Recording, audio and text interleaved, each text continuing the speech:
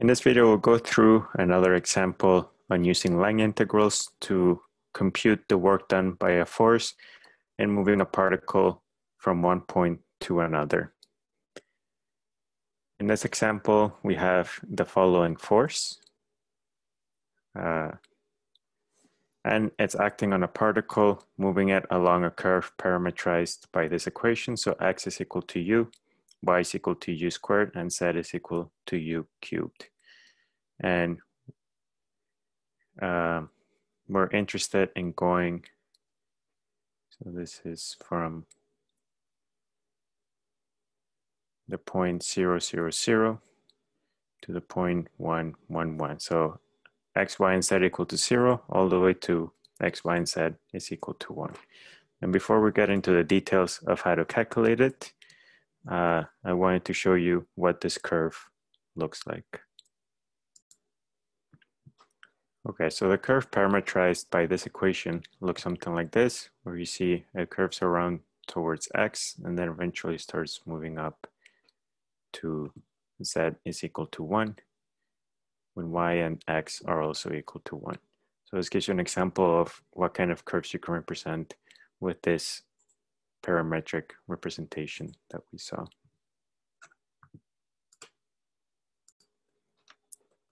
So in the lectures, we saw that to calculate a line integral where your path is parametrized like this, one way of doing it is by finding the norm of the derivative of your parametric representation with respect to the parameter u, and then finding the dot product of the force with the tangent vector along that curve. Oftentimes this tangent vector is difficult to find, so we're going to backtrack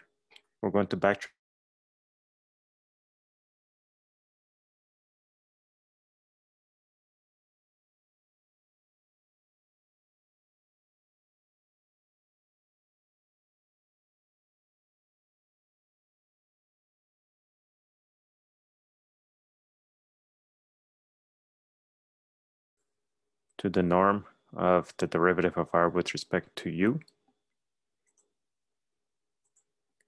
times du times the tangent vector, or in other words, writing it out like this. This means that we can bring the du over to this side.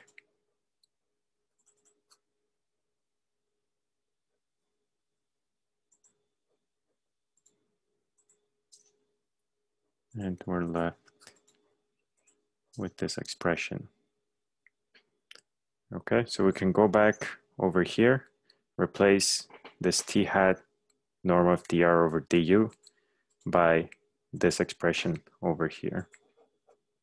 So that means that the work is equal to f dot dr du integrated over du. And instead of canceling these out, we're going to use this form in this example to calculate the work. So our parametric representation is given up here. We can find the derivative of that with respect to u. So it's given by I hat plus 2u j hat plus 3u squared k hat.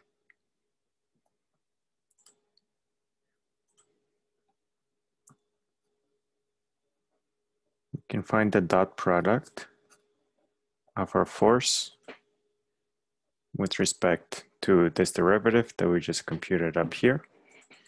And the thing to keep in mind is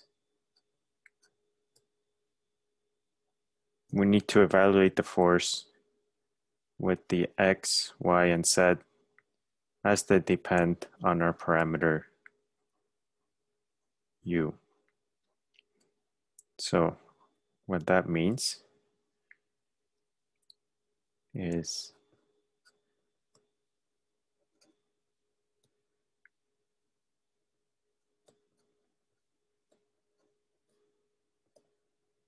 this is our force. over here. So wherever you see an X, you need to replace that by U. Wherever you see a Y, you need to replace that by U squared.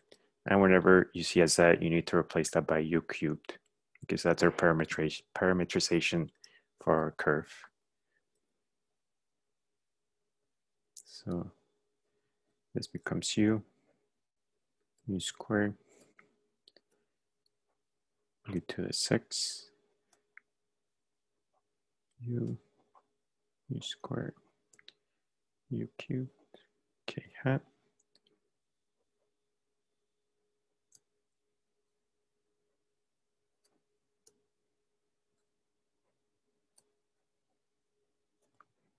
Okay, so this is our new expression for the force under the parametrization of our curve.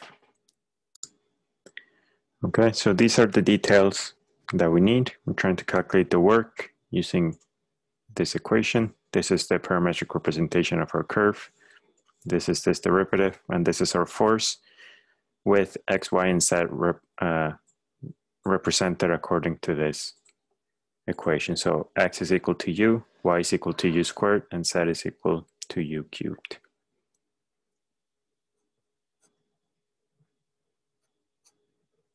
So taking the dot product of these two, you get u cubed plus 2u minus u to the 6. So the j hat components are together, the I hat components are together.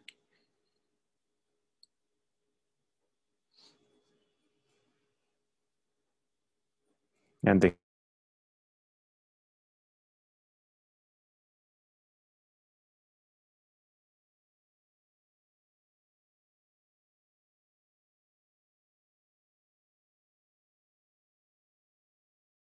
okay, so we're left with something that looks like that.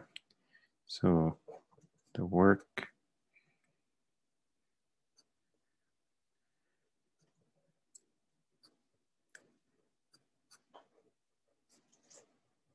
is equal to this. So we have u cubed minus 2u to the 7 plus 3u to the 8 du. And this was the reason why we didn't cancel out these du's, because we needed a differential to be able to integrate with respect to. Okay, we said that we want to go from the origin to the point 1, 1, 1. That means that our limits of integration are from 0 to 1 for u.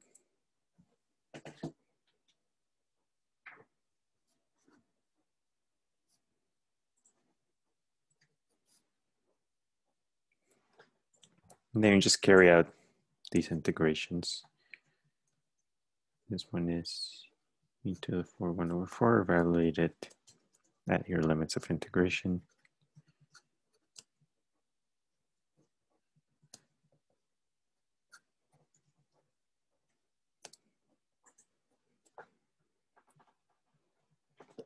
Okay, evaluating the limits, and you just get 1/4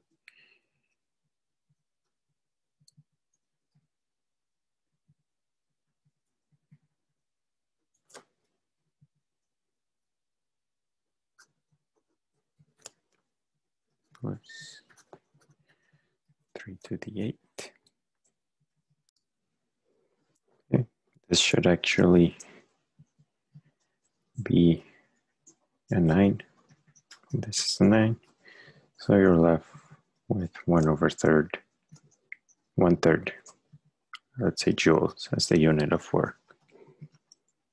Okay, so this is another example of how you use line integrals. We did in the context of calculating work, but they come up in other applications as well. And this is how you would generally do it for a parametric representation of your curve.